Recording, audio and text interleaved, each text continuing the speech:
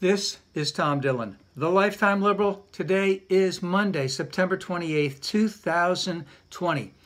Happy birthday, Vicky. The title of this rant is Chris Wallace, Please Go After Don the Con. So yesterday there was a big report from the New York Times indicating that they had received and reported a lot on Trump's taxes over the course of the last 20 years, paying a very, very nominal amount of taxes, basically indicating that he's quite the tax fraud, he's quite the tax cheat. This is something the Republicans have known all along. This is something that everyone else has suspected and known all along.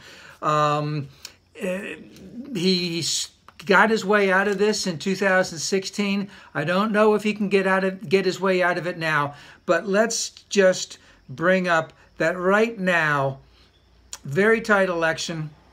They're about 5% undecided. This is a very big report. Every single Republican must go on the record as to what they feel about this. They've tried to dodge this all along. This has to be especially for every single United States senator who is up for re-election. Because, again, they've known this guy has been a con the whole time. They know that he is scum. They've known this the whole time. They need to go on record for this. This is also showing that he owes a lot of money in foreign countries and is susceptible, let's just say, to blackmail. It's also showing that he owes a lot of money that's coming due in about, I think I said about $400 million coming due within 2 years, and he doesn't show any real income for all of that. That's why he is needed to charge the Secret Service exorbitant fees for golf carts, for staying in his hotels, etc., etc. And this foreign influence has got to be a big, big thing, because this will loom even larger if he gets reelected. And how can this fully be exposed? Because I've looked at Fox News and One America News Network. They're not reporting any of this at all. They're just talking about the Supreme Court nominee.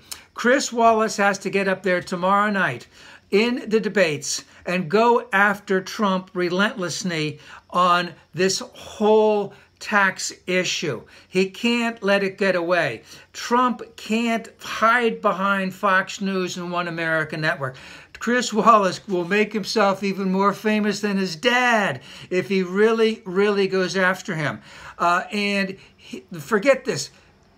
No questions to Biden. Just questions to Trump the entire time. That's the way it's got to be. We can't have a president who owes hundreds of millions of dollars to foreign corporations, to foreign governments, to shady oligarchs, to, let's just say, Putin himself, because nothing in that report yesterday talked about Russia or the Michael Cohen payments, etc. Guess what? The New York Times is holding that for future. Chris Wallace, you have to go after him. You have to go after him big time. Don't even ask Biden any questions, because Trump needs to be held accountable.